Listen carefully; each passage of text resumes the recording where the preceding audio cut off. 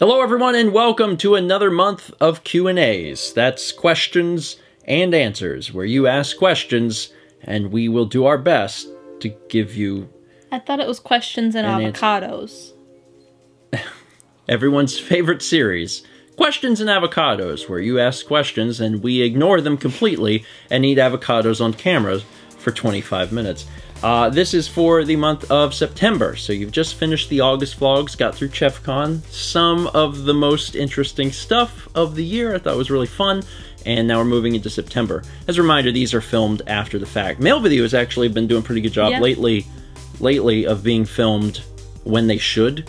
Q&As can't be, because we'd have to record 3 Q&As, and who would leave the questions on the ones that didn't get released yet? Exactly, that's how it works. Alright, so... first question is from Josh Wood, and Josh asks, did you ever write each other love letters?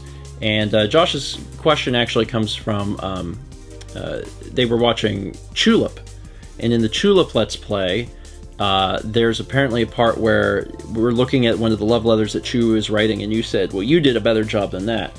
So Josh was wondering if we had other communication outside of Skype and, you know, phone calls. And we did. We sent a lot of letters. We did. I mean, I'm sure if we went back and read them now, they'd probably be like super gag worthy and terrible. Yeah. But you were sweet. But yeah, it was sweet, and you were sweet. It's one of those things that at the beginning of any relationship, everyone Twitter-pated. Yeah. All of your friends don't want to be around you because you're disgusting and gross. But eventually that fades, and then it gets better. But yeah, we actually did. We wrote each other pretty often. We sent each other gifts. We sent each other other things, because you sent me like homemade cookies on multiple occasions.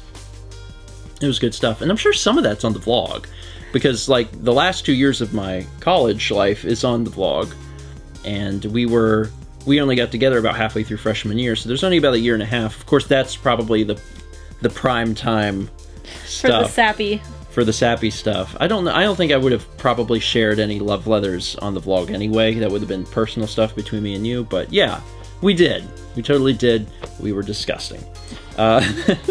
The next question is from Bloops64. Would you consider doing sponsored videos or mentioning Loot Crate, Audible, Crunchyroll, etc.? I have talked about this a little bit in the past, I think maybe earlier this year. Basically the answer is, we would not be opposed to doing sponsored videos if it was something that we felt strongly about sponsoring. Otherwise, we have been fortunate enough to not need that.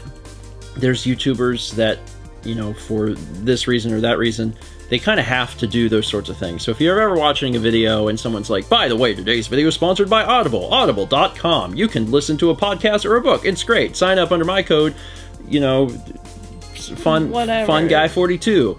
So that happens a good bit, and I always wonder like who signs up for audible.com under fun guy 42. I'm sure I guess it probably happens.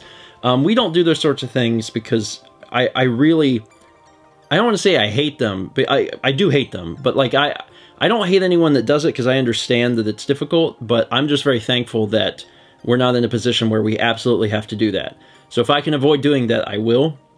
I would not, however, be opposed to sponsoring stuff that I'm super cool with. Like, if Bojangles was like, hey, we'll give you the new chicken sandwich we have if you do a video on it. Well, I was thinking, like, we'll give you, like, you know, I don't know, like a $500 Bojangles gift card if you wear the Bojangles shirt in your videos. I mean, I would still want to be like super upfront and also probably very goofy about the whole thing. Like, start vlogs and be like, hello and welcome to Bojangles vlog, where I wear this shirt and I get a lot of Bojangles and it's delicious. Like, I would do something like that because I really like Bojangles, you know? I would do the same thing if it was like Grandma Utz's potato chips, which seems weird. I don't think they do brand deals, but you know, you really like those potato chips. Yeah, it's something I really, you know, enjoy, but it would be really hard if...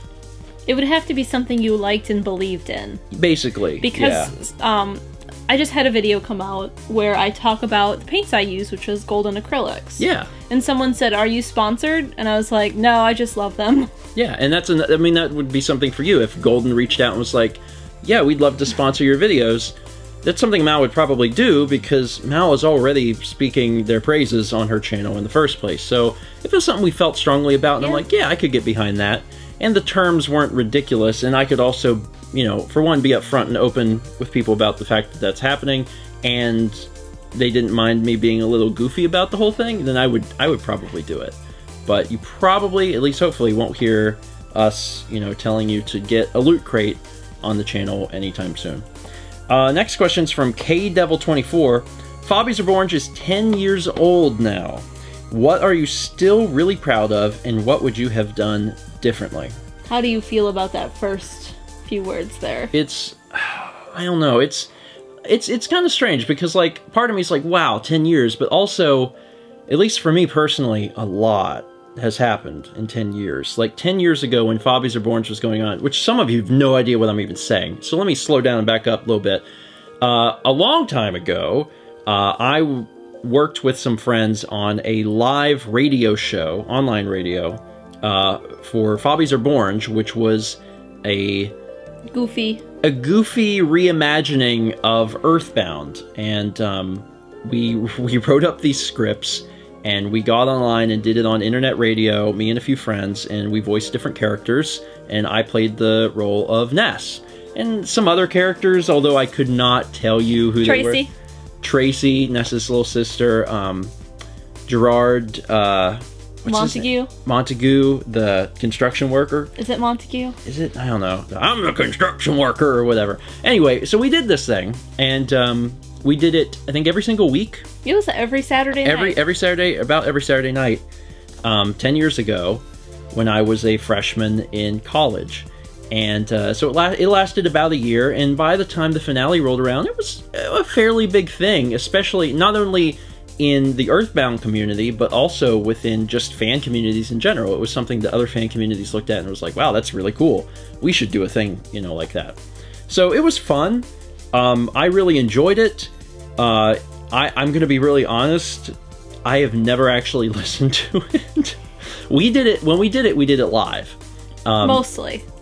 Well, no, all of them are live. The only thing that's not live is the finale. Okay. Finale's the only thing that was pre-recorded just because there was so much going on.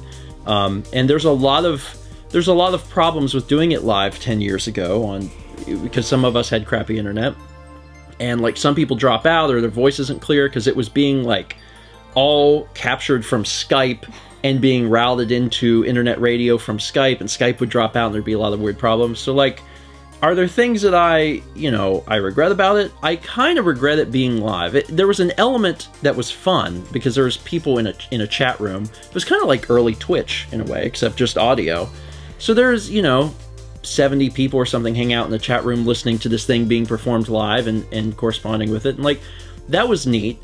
But there was also a lot of problems just from the fact that we did it live, which wasn't super great. But like, I haven't actually gone back and listened to it.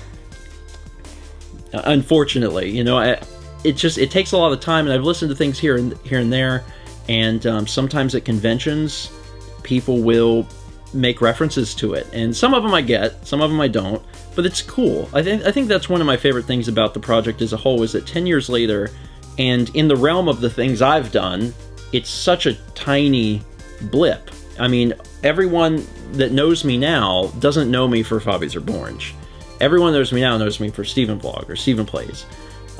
So whenever people make references to, like, the troutfish or something, I was just gonna say, oh, the troutfish, Daddy! Yeah, someone made a card recently in an episode of 1,000 Blank White Cards that referenced Fobbies Are Borange, and me and Chaz had a little back and forth. So, like, we still know about it. Chaz was in it also, obviously. We still know about it. We still make little references here and there for longtime viewers, longtime fans of the show. It's still available. If you've never heard it and you're interested in listening to it, I'm pretty sure it's still available on fobbiesareBorange.com. It's all archived there. Yeah, I mean, it's old. It has fond memories because I started tuning in, and somewhere in there is when you and I started talking. Mm-hmm. And the show reflects that, which is ridiculous. And it's not very professional because it was being written by 18-year-olds, 19-year-olds. But it was, you know, we put ourselves into the show. And Mao played the role of, like, the white sesame seed in the desert as a cameo. And then we ended up started dating. So then in the show, Ness has, like, this romantic relationship with the white sesame seed, which doesn't make any sense, but, like, that there was elements of us within the show. So it's bizarre. It's really long. I don't know how long it is. It's probably like 15 hours long to listen to it, but sometimes I've had people tell me that, you know, just to relive it, if they're going to be like on a long driving trip, or if they're going to be on a plane for a while, they'll load it up onto their phones and listen to it. So it can still be enjoyed. Just go into it with the knowledge of this was done over a decade ago. And it's not the best. Some things have changed. It's not the best thing we've ever done. Some things have changed. I will say that there are definitely some things in there that are not probably as politically correct as they should be. Just because I hate to be like, it was a different time, because I feel bad about some of the things that we say in the show, but it was a different time. I feel bad about it, but you were younger. We were younger. It was 10 years ago. Keep that in mind when you go into it. Nothing too terrible, but some stuff that we probably wouldn't do or say today. For sure. But it's still probably one of the biggest early projects I was a part of, so it has a special place in my heart.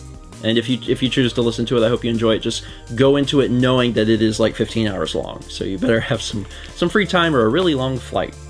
The next question is from Parker Doss. It says, how active are you on your Patreon Discord server?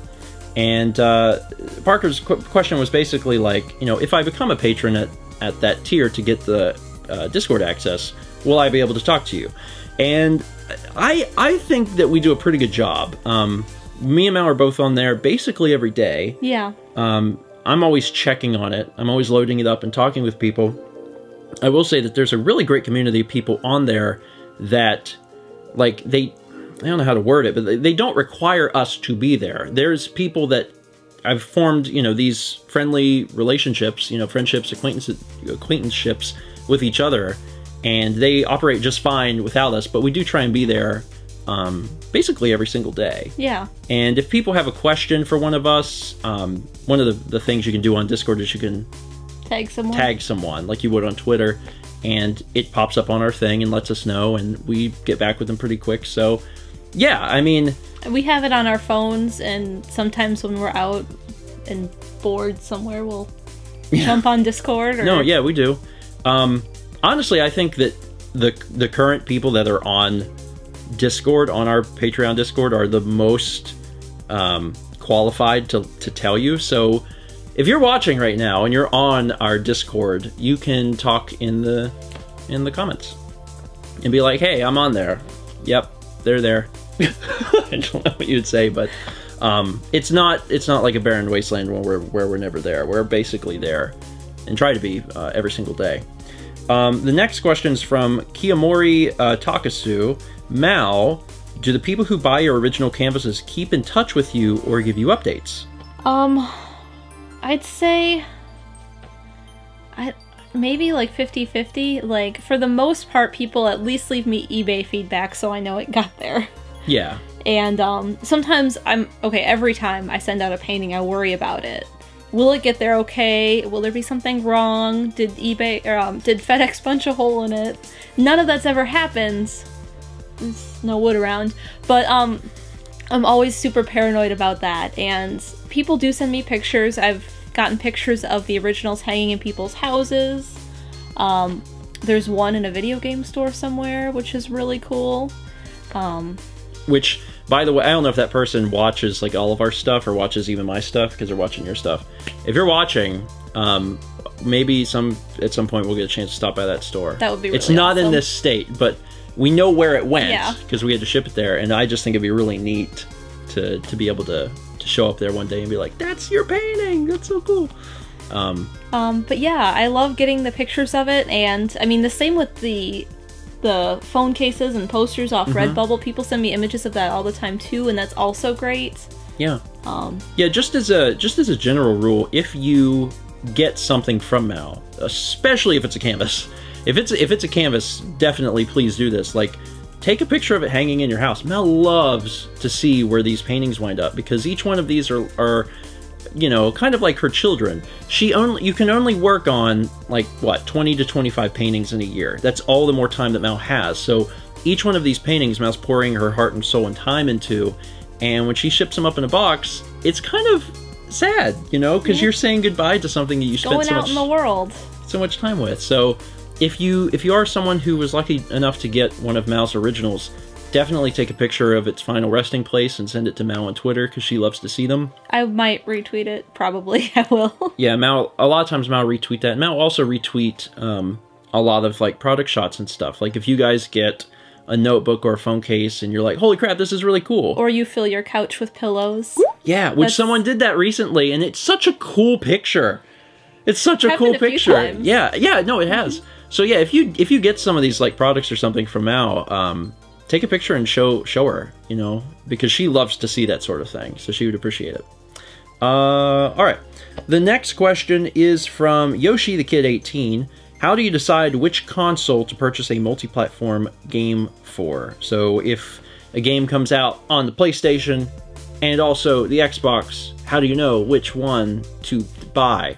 The answer is, in 99% of cases, just buy it on PC.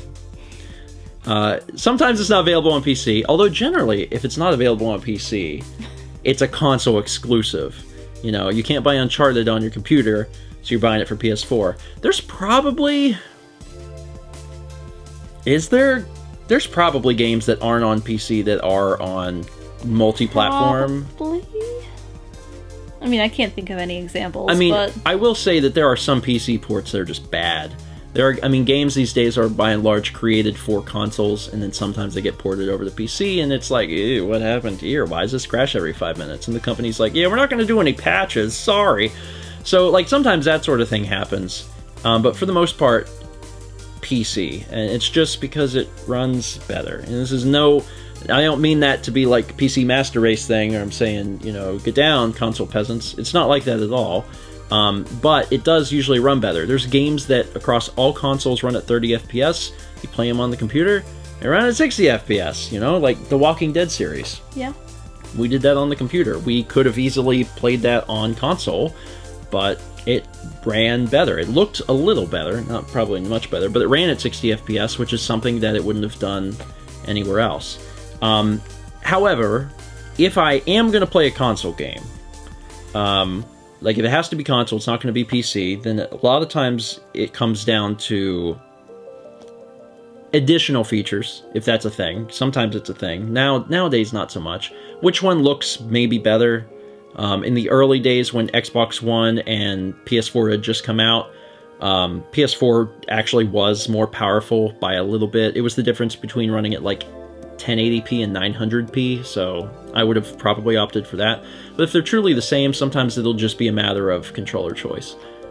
In which case I go with Xbox. Sometimes, if I remember correctly, and you may have to correct me, when Skyrim came out, didn't it have problems on one system or the other because of memory or something? It did, although to be fair, I got it on the day of release far before we knew those problems were around. Yeah.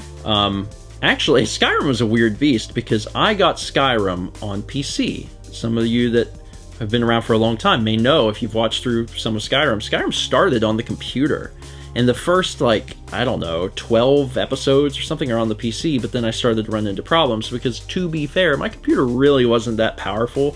It was not powerful enough to run Skyrim. At the time, yeah. I was running on, you know, lower settings, which probably still looked better than the Xbox, but I was having, like, game slowdown and all sorts of junk. And then I had to play through the game again to get it back up to where I was a few hours in. And then I just started on Xbox, and I played through mostly the entire LP at that point with Xbox. And I chose Xbox over PS3 probably at that point. Well, actually, I don't think I had a PS3 at that point, but I probably still would have chosen Xbox, because I've always liked the controller more. Some people really like the Sony controller, some people like the Xbox controller. I really like the feel of the Xbox controller in my hand. So if I'm given that option, I normally go Xbox. I mean, you have big hands, like... I do. I have really large hands. And I also use the, was it Last Christmas I think Emil gave me the Xbox One Elite controller. Yes. I use that for if it's a computer game that's not first person, you know, it wouldn't be advantageous to use the mouse, then I play with the Xbox controller. It's just so comfortable. I really, really like that thing. It's nice. I think that probably about answers the about answers it. Mm-hmm. Too long didn't read. Computer. Console exclusive.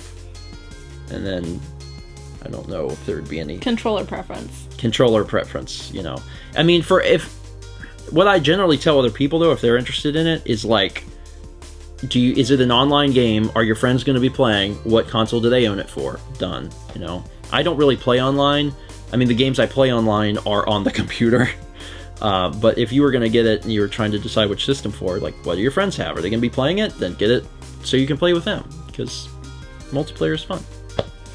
Anyway, next question is from Nick502. How often is your video game collection list updated? It is updated. I think the best thing is to always assume it's up to date, because it really is. As soon as we get a new game, we update it. As soon as we finish doing a mail video, we update it. If you don't know what I'm talking about, if you go to stephengeorge.com/about/collection, there is I'll put the link to that in the description. There is a list of every single video game we own. So all the ones that you're seeing all around you, those games are on that list. So whenever people send us in mail, if they want to send us a game and they don't want to send us a duplicate, you can check on that. Now, is there a possibility that when you send a game in the mail that someone else has sent a game in the mail, we might wind up with two of the same game? It's a possibility, but I'm gonna be honest, I don't think that's ever happened. Like, even when mail has been behind and there's been like several months of mail, I don't think it's ever happened. So I wouldn't really worry about that too much. But yeah, it's up to date all the time. If you're looking at that list, whatever is on that list is what we have right this second. Next question is from NeoDarkraiTV. When did you learn to ride bicycles, and did you have any trouble? I was younger than first grade. So 5. Yeah, I don't know how old though.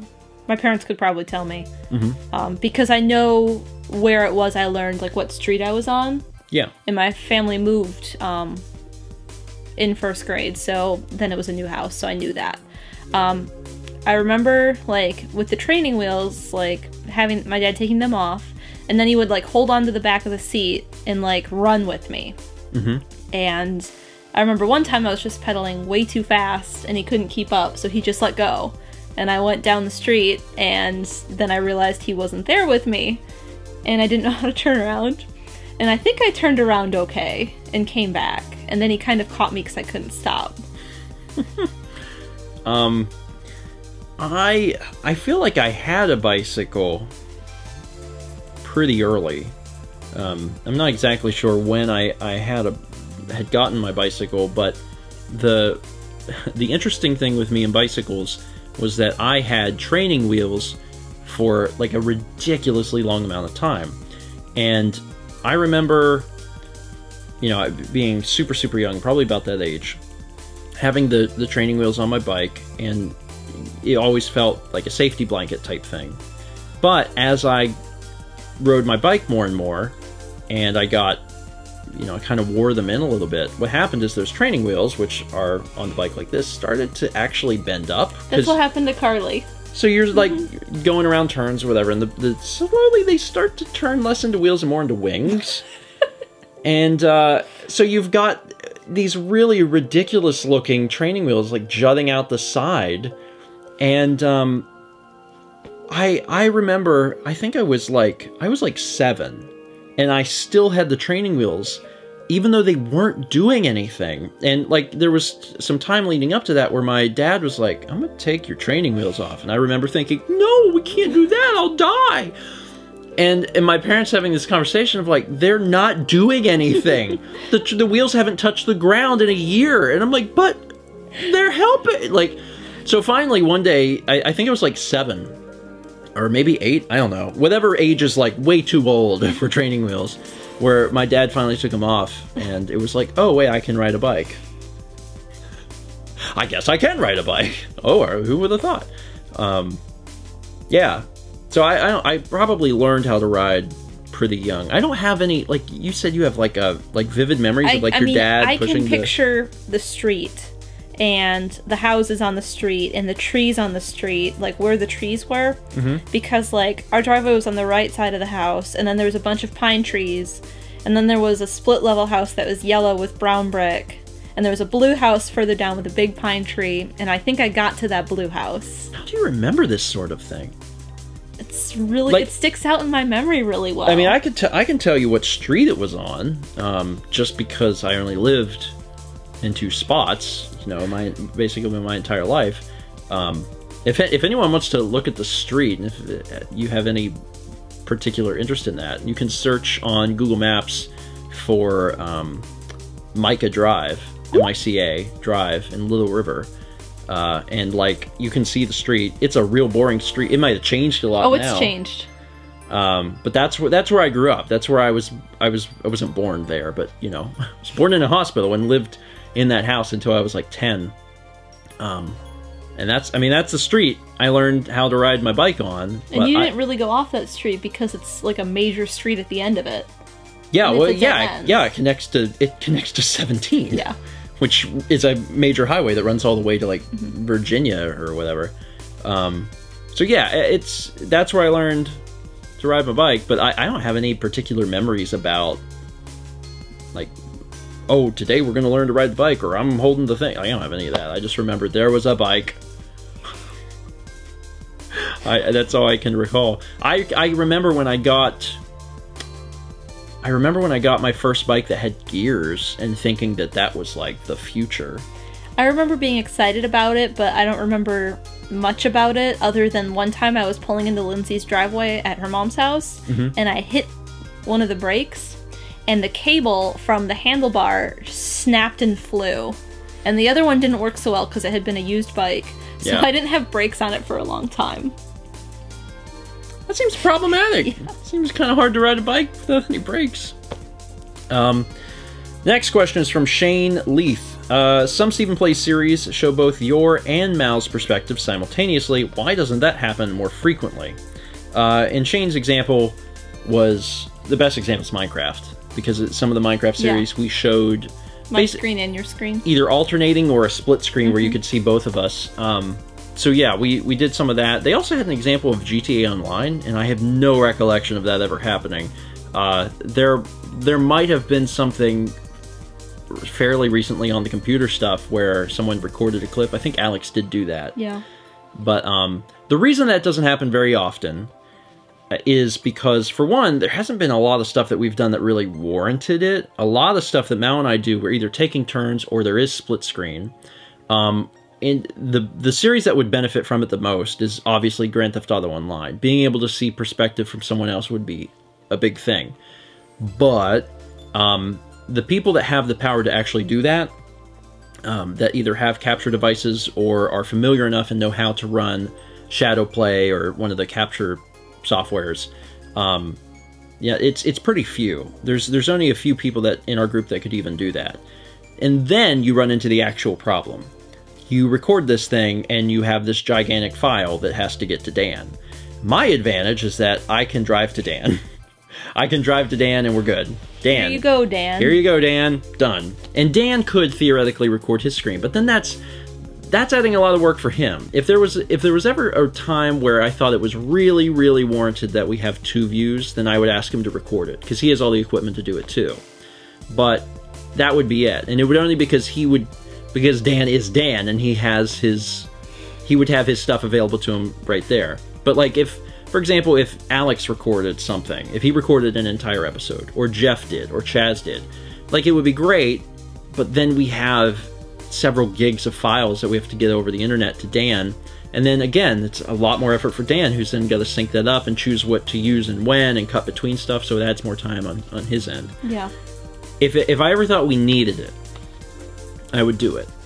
But as far as I know there's some series on YouTube where people play things like GTA Online, and they're all recording their screen, and it's like it cuts between 8 different screens.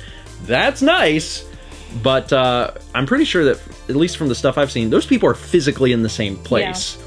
And they're also, it's usually like huge companies worth of people that are making these sorts of videos, because it's a lot of effort.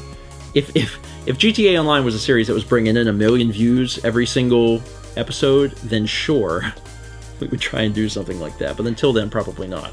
Otherwise, it'll come back when it needs to come back. If Mal and I do cover a Minecraft map again, I wouldn't write it off completely. If we do, then we'd probably do it like that again.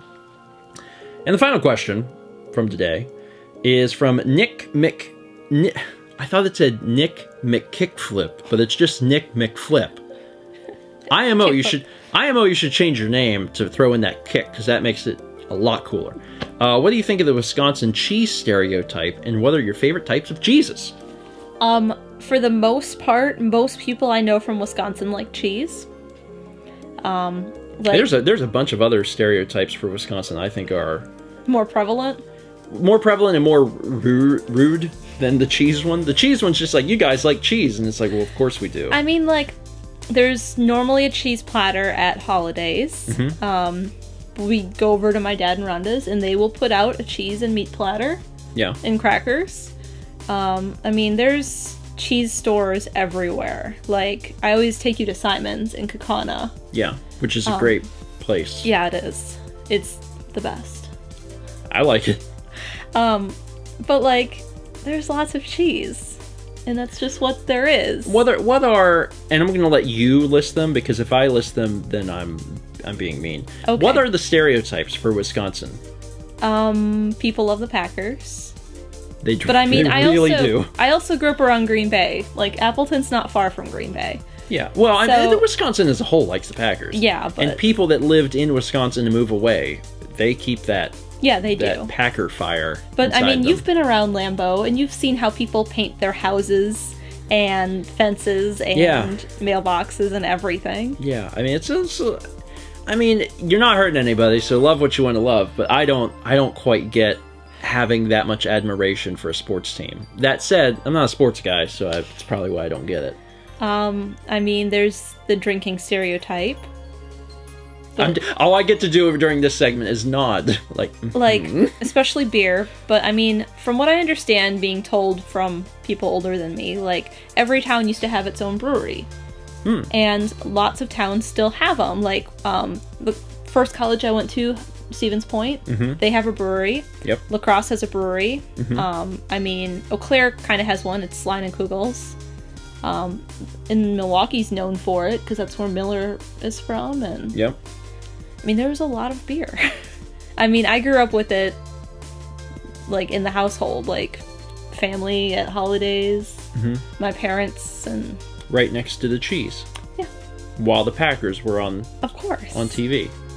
Yeah. As far as your favorite types of cheese?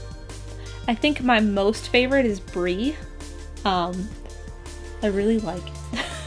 I've always really liked cheese. Just in general. And it wasn't until we started dating that I started... Really liking cheese? Well, I would say opening my palate to even new, more bizarre things types other of than cheese. American? That's rude. Whoa. Whoa. Very mean. We grew up eating cheese other than American, thank you very much. I prefer things that are probably a little more classic. Cheddar is really good. I've always really liked cheddar, and it wasn't until I started dating Mal that I could stomach sharp cheddar, extra sharp cheddar. Cheddar, because the first I took you to the cheese factory in Kaukauna, and they have samples, and I was like, "Ooh, sharp cheddar, try this."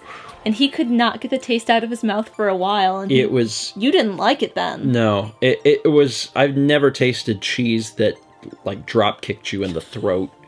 And that cheese did. I mean, it really did. That cheese was like, "Hi, I'm Cheddar." And I'm like, "Hi, Cheddar." It's like, "Follow me into this alley." And I'm like, "Why are we going in here, Cheddar?" It's like, "Come here." It's like, "You're going to remember this." And I'm like, "Oh my God." So yeah, I mean, it was 45 minutes later and I'm like, I still taste this cheese. But eventually I got to the point where I really liked I really like that sort of thing. I've never had you try Limburger, have I?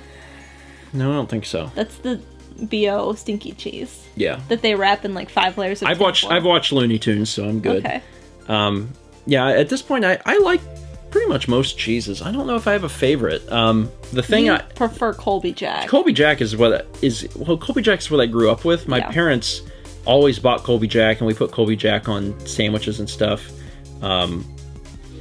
Provolone is barely a cheese. Provolone is like the default. Provolone is what you put on a sandwich to say that you put cheese on it, but it's good. I mean, I like it. It's just there are definitely better and stronger cheeses I'd probably prefer. I never liked Swiss as a kid, but I do now. Yeah, Swiss is a little weird. I like it, but it's not my favorite. I'll get it on a mushroom and Swiss burger because it's in the name. And that's. What about a ham and Swiss? Oh yeah, I guess you do that too. Yeah, I don't know. I like cheeses. The only cheese I can think of that I like that you don't like is blue cheese. It's in the market salad at Chick-fil-A that I get. Yeah, but would you put it on would you put it all over a burger? I have. Would you dip French fries in it? No. No, not that. I don't like blue cheese sauce. Okay. Well, I mean, then you've changed a lot because when we were dating, that was one thing that I liked that you didn't like as far as cheeses went. Yeah. But now you'll eat it.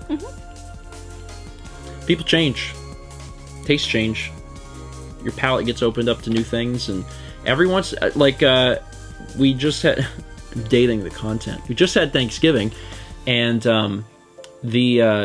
every year I try pumpkin pie, and I'm not to the point yet where I want an entire piece, but every year I've gotten to the point now where it's like I can see why people like that. This year's pie was particularly good because you did it a lot differently. Yeah, I did. With dark brown sugar. Dark brown sugar and extra spices. Those vlogs are coming. I'm working. I know it's always very disheartening to see that everything is as behind as it is, but if you've watched StephenPlays, you might have noticed that we're changing some content up to make things a little easier so we can actually get stuff out on StephenVlog. That's why things have been weird over there, and that's why things have been so far behind over here, but we're working towards it. The channel's not canceled or anything, so just try and stay patient, and there will be more vlogs coming your way soon.